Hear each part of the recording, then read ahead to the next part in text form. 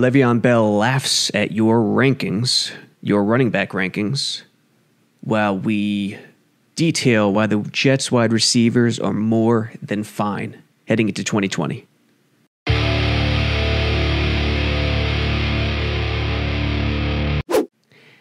Sabo Radio, episode 50, 51, I forget. But about 8 or 10 with JetX. The other ones were with ESNY. We took a long hiatus. Episode, one of the new ones. Let's just say that. JetsXFactor.com. The YouTube page, Jets X Factor. What's new? Joe Blewett just published his part 1 Pierre Desir video. Part 2 coming. The article is already on Jets X Factor, the website. So keep an eye on that. I'm going to have some Brian Poole, Greg Williams film coming. Nania also just published an article on Adam Gase tendencies, which is interesting. For those who don't like Adam Gase, check out this article. It is interesting to say the least. How well did the Jets offense perform at every down and distance in 2019? What's the takeaway? Well, part of it, if you think Adam Gase outthinks himself, part of what's in here may or may not back you up. You have to be a subscriber to check it out. Serious analytics from Nania, film from Blewett, and away we go. Today, there's a lot of chatter. For those who think the Jets wide receivers are pathetic and they're no good, I honestly don't know what to tell you. This is football. When the offensive line is downright horrible, the wide receivers are the last conversation that anyone should be having. Time and time and time again, we have witnessed wide receivers take a leap or fall down based on the talent around them. Like running backs, but not to the same degree as a running back. They are dependent on the players around them. They are dependent on the quarterback. They are dependent on the offensive line. Mike Francesa, WFEN, I think this was earlier this week or last week, commented, and WFAN put it out, what help has the Jets given Sam Darnold? And I agree with that. He hasn't been given any help whatsoever. He's been thrust into one of the worst situations for a young quarterback that there is. It's a football sin above anything I could think of. But then he compares Darnold to Brady. Look at Brady. He's got Mike Evans and Chris Godwin and Tyler Johnson. I don't think he knows who Tyler Johnson is, but he just said Tampa receivers. You get the point. They're stacked. Gronkowski. They drafted Tristan Wirfs. Their O-line's going to improve. Yeah, of course, Tampa's receivers are ridiculous. But even Godwin made a huge leap from year 2 to year 3. Why? Arians. The overall level of the offense around him. The receivers, the Jets receivers, are completely dependent on what the offensive line does this year. Sam Darnold, very dependent on what the offensive line does this year. Le'Veon Bell, totally dependent. So it always comes down to the offensive line. And when you look at the offensive line from a year ago, there's no two ways about it. They were the second worst unit in the league. Miami was worse. Via Football Outsiders, 3.80 adjusted line yards, which really tells the story on the ground. Ranked 31st in the league. Year after year after year under the McCagnon era, this stat is horrible. And this stat is the best when determining how good an offensive line is. Interestingly, and this is an outlier, Kansas City, 28th, or tied for 27th in adjusted line yards with 3.88. Also not good in the adjusted sack rate department at 8.6. Won the Super Bowl, and that's because Patrick Mahomes is Patrick Mahomes. But when passing the ball, adjusted sack rate, Jets doesn't get any better. Again, 31st. Only Miami is worse.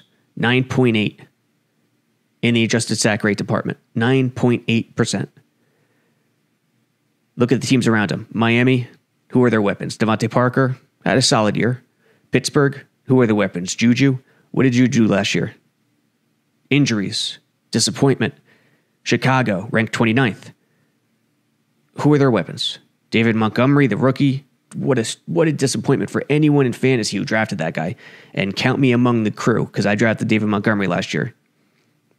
Just horrible. KC, 28th. They're the outlier. Jacksonville, 27th. Bad team. This is adjusted line yards, folks. DJ Shark, solid, nice young weapon. For sure. But Jacksonville's no powerhouse. Cincinnati, 26. Giants, 25. Atlanta, 24. The list goes on and on. It's completely dependent on the offensive line. And interestingly, think recent Jets history in this department. Brandon Marshall. 2015 season, the guy was a complete stud. McCagnon snagged him, got Jets fans all hyped with his front office ability. Cheap trade from the Bears, 2015. Shattered records, 1,502 yards through the air, 14 touchdowns on 109 receptions with Ryan Fitzpatrick the whole year. 2016, it's not like he was injured. Played 15 games, 788 yards, 3 touchdowns, 59 receptions. What happened? Did he forget how to play? Did he suddenly hit a wall at 32? It's possible he slowed down and slipped a little bit. No question, because 2 years later, he's out of the league. But with the Giants the following year, he only played 5 games. And in Seattle, his last year, he only played 7. Injuries got the better of him. In 2016, he played 15 games. What happened? Why the sudden decrease? D'Brickashaw Ferguson retired after the 2015 season. Teams' offenses don't recover from such a guy retiring, such a stable force on the offensive line, if you don't adequately replace him. Ryan Clady was brought in, and the domino effect took hold. Fitzpatrick couldn't do what he did the previous year. Brandon Marshall, forget about it. And yeah, they had a cupcake schedule in 2015. No question. But the fact that D'Brickashaw Ferguson retired that year tells you all you need to know. Receivers are dependent on what's around them. They're dependent on the infrastructure. Jericho Cotchery, on the team, 2004, 2005. Doesn't do much, plays a little special teams, little punt return. Suddenly, Eric Mangini comes in, Tannenbaum come in, they draft Mangold, they draft Brick. They are desperately weak at the wide receiver department and running back department. Remember, they had Kevin Barlow, Leon Washington, a rookie who no one knew, Chris Baker at tight end, Lavernius Coles at receiver, and Jericho Cotchery. Cotchery, this young kid who wasn't drafted that much, it's not like he was a sterling prospect everyone was clamoring for. He was slated as the number 2 weapon that year, and everyone couldn't believe it. What'd he do? Pulls off a great career. Has a good season as the number 2 alongside Coles. Shocks the world, shocks everybody. Jets fans fall in love with him. It began with the drafting of Mangold and Brick in 2006 that year that allowed the receivers and the running backs to play over their talent level. If the offensive line and the infrastructure is set, the development ceilings of everyone around them is raised. That's how football works. It trickles from the inside out. So when worrying about this weaponry group, don't. And besides, when comparing this group to last year's, it's really not a contest. Last year with Robbie Anderson, Quincy Enunwa, Jamison Crowder, you didn't really have the potential of any one go-to guy for Darnold. Robbie Anderson is not that number 1 prototypical go-to guy. He can't catch it in traffic. He can't go up and get it. He's not a sideline acrobat. He doesn't have those talents. Enunwa, great possession guy who's physical, who's fast, but he sat out more games than he played. I think it was exactly 50% heading into last year. Now it's well over. Couldn't count on him. Crowder, excellent slot guy. The depth really wasn't there. Josh Bellamy's a special teamer. That's it. And he was playing in week 1 once Enunwa went down against the Bills. I think he had 2 receptions in week 1, or either 1 reception on that slant and had finished with 2 the entire season. When you compare that thin, very low ceiling group to this group, it's no contest. Denzel Mims, for as young as he is, he possesses the ability to catch it in traffic, to go up and get it at its high point, to toe tap on the sideline. His route running, he's not going to come into the league blazing with, every bit of the route tree down. He's not going to be able to read coverages 100% of the way. But that's his only hurdle. And if he can figure that out quickly, he will be Darnold's number 1 target immediately. But it's about the in-between-the-ear stuff with Mims. And if he gets that down, he's the top weapon. He's the top weapon when you look at this year's group, last year's group, 2 years ago, all the way up until 2015 with Brandon Marshall. I don't know how you could be concerned. Brashard Perryman is the number 2. Brashard Perryman is more talented than Robbie Anderson. Like we just detailed, Robbie cannot do certain things that allow the quarterback to feel safe when throwing the ball into tricky situations. See, the quarterback needs to be able to be bailed out at times. And he needs to take those shots in smart moments, knowing his receiver can bail him out. Robbie Anderson doesn't bail out quarterbacks. He has to be open. It has to be a perfect ball and a perfect route in a perfect situation. That's not the case for Perryman. Perryman could battle for the ball. Perryman could do certain things. Where Robbie has him is the reliability factor. Robbie Anderson only missed 2 games his entire Jets career. Perryman has been injured a lot. So that's a concern. Crowder versus Crowder, obviously the answer is Crowder. And then the depth is just so much more there, so much more prevalent than last year. Josh Doxson, Braxton Berrios, who I love, who's the number 2 slot guy. If Crowder went down today, I'd feel completely comfortable with Berrios. He's one of the hardest workers on the team. Vincent Smith, Lawrence Cager, George Campbell, and those 2 kids are the undrafted, looking to impress this summer. And then you got Chris Herndon. A year ago, they didn't have Chris Herndon. It's no contest between last year and this year. And on top of it, when trying to build the infrastructure of a team, the wide receivers come last. And Joe Douglas knows this, and that's why he attacked what he attacked this offseason.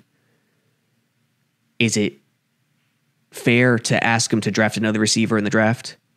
Sure, possibly. But he knows what he has in Berrios and Vincent Smith. It was his move to claim Berrios early last year. I believe it was his move to grab Vincent Smith as well. Those are his guys. They have depth. Don't worry about the receivers. ESPN recently came out with a list of the top 10 quarterbacks. And it's not simply a list of one writer deciding to provide his opinion in blog style.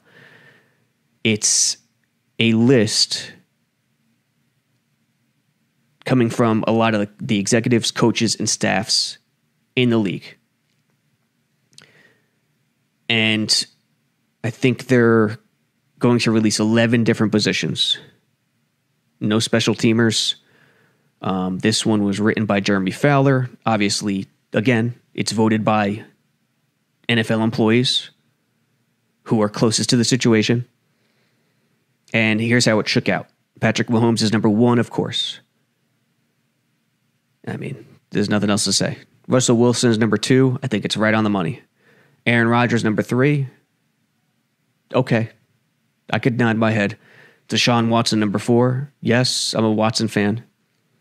Drew Brees, number 5. Lamar Jackson, number 6.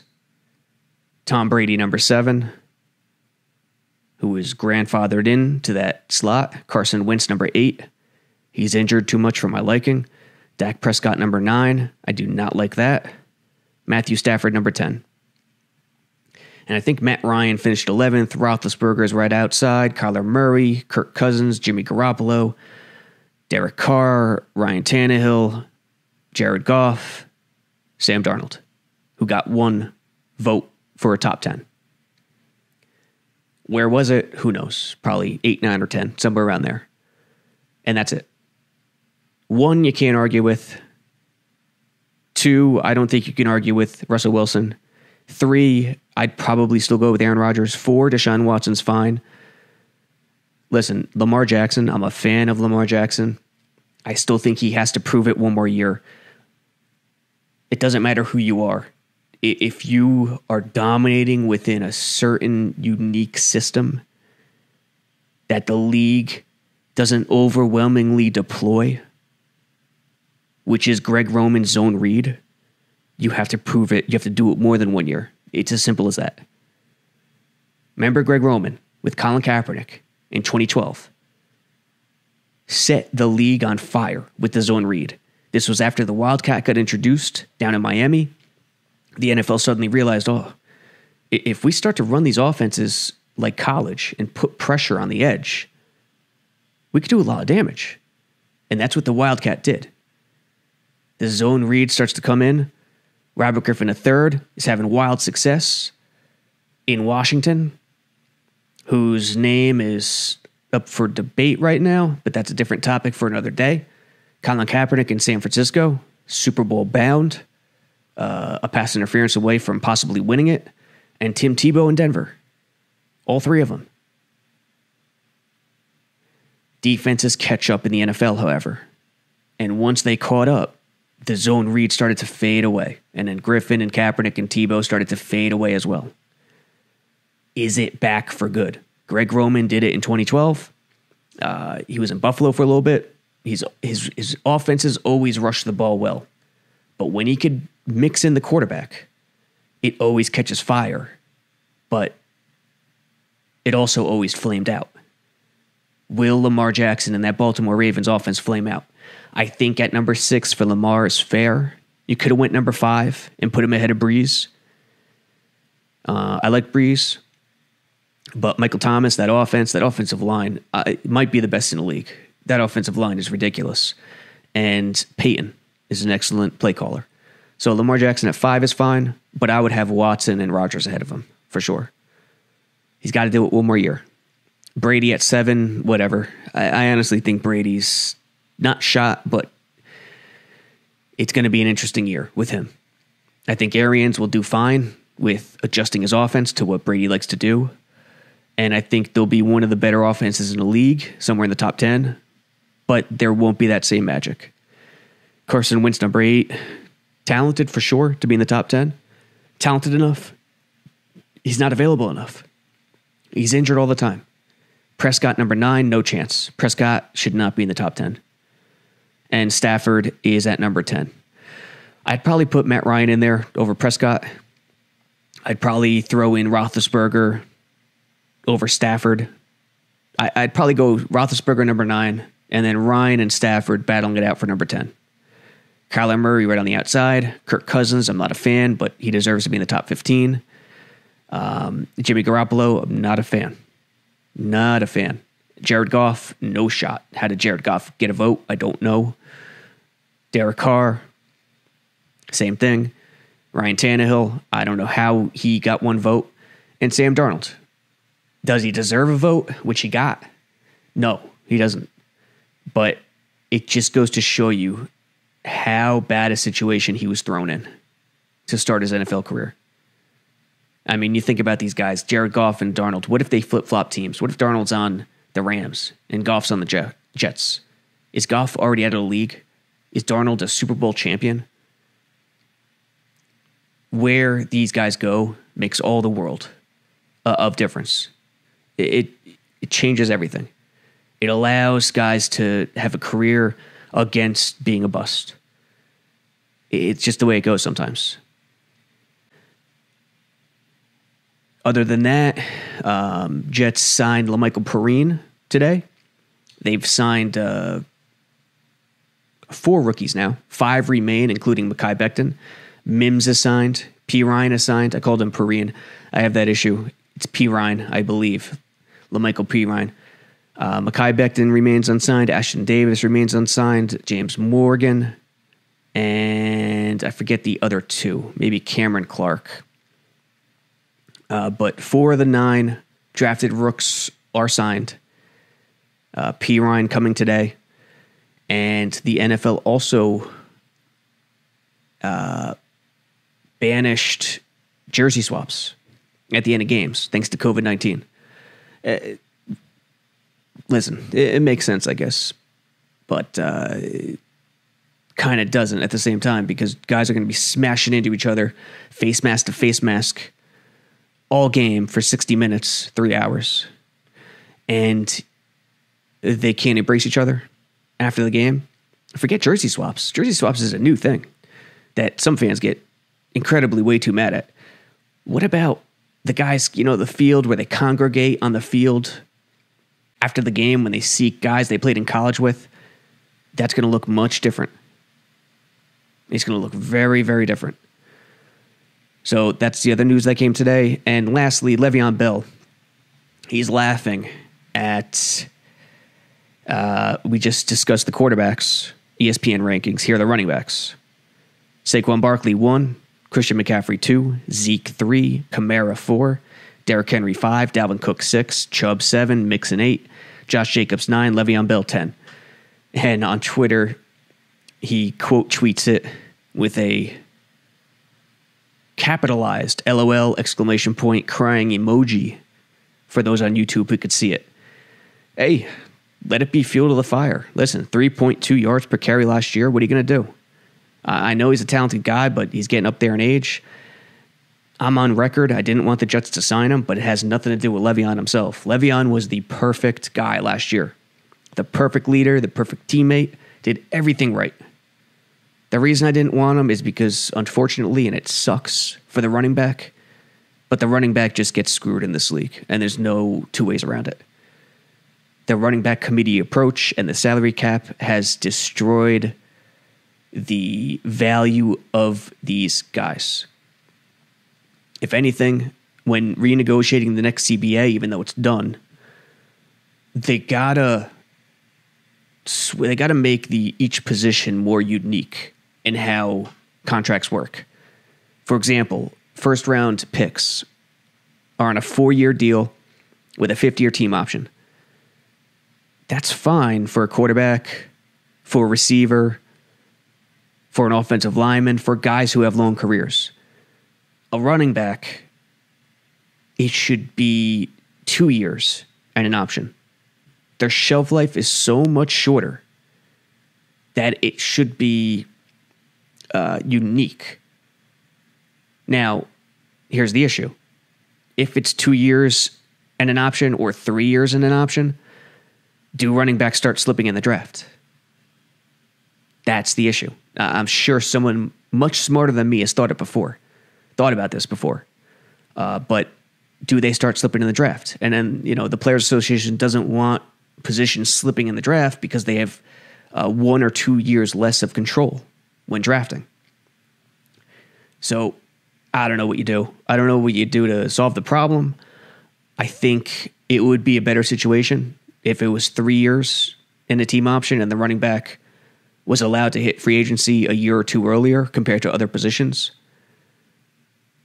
Strong safety maybe too, because strong safety doesn't have a long shelf life. Shout out Jamal Adams.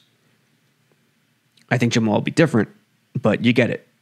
Banging guys, strong safety is very similar to running back in a lot of regards. The positions with shorter shelf lives, and that's why Jamal's screaming for money. The positions with shorter shelf lives deserve to be treated differently per the CBA, where their contracts are a little shorter compared to everyone else's. It should be a percentage of the average of the entire shelf life, Not every position's treated the same and they go by round. But that's a different story for another day. Bell, hey, LOL, doesn't like the 10th place ranking. In a lot of ways, it's kind of favorable. Le'Veon, we know it's not your fault last year, what happened, but there's some respect there, putting you at number 10. Either way, use it as fuel this year. You got LaMichael Pirine, the newly signed guy, and Frank Gore on your tail. And if you think Bell's going to be the workhorse he was in Pittsburgh, think again. They're going to use a committee approach. Bell's still going to be the star of the three, but all three guys can do pretty much everything. They're all versatile. They can pass block. They can catch it out of the backfield. Pirine, I don't know how good he is in the pass protection game. I'll have to watch a little bit of Blewett's review again, but they're all similar, and Gase will use all three of them. Use it as fuel. Le'Veon, let's go. You're going to have to really, really put it forward this year. And the way your contract is structured, this could be your final year with the Jets, as most people predict. But JetsXFactor.com, check it out. Blewett has his new review. Pierre Desir, is he a number one cornerback? Can the Jets call him a number one cornerback? He fits the profile. He's tall. He's 6'1". He fits what Greg Williams wants to do. Zone, physical corners who could play cloud, curl flat, who could play deep third, just like Bryce Hall and Bless Austin. So he'll fit what they like to do. As long as Jamal Adams stays, too, because Jamal Adams is a big component to their new identity that features the middle of the defensive backfield. But can he be a number one corner? That's what Blewett breaks down. JetXShop.com. Check that out. Until next time, Sabo Radio.